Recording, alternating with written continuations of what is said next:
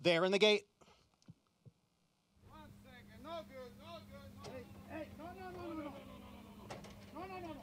Go outside. And they're off. Speaker's Corner and Life is Good, and Life is Good from that inside post position has the early lead. Life is Good 3/4 of a length over Speaker's Corner on the outside. The front two quickly open up 3.5 lengths on Repo Rocks in third, and it's another 5 back to Harvard. Life is Good leads here by a head. Speaker's Corner right there on the outside in second.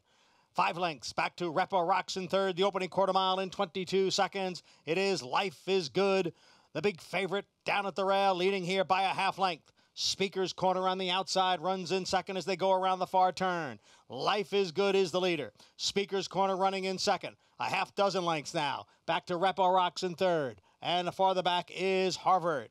Life is Good, maintaining the lead over Speaker's Corner after a sharp half in 44 3/5 seconds.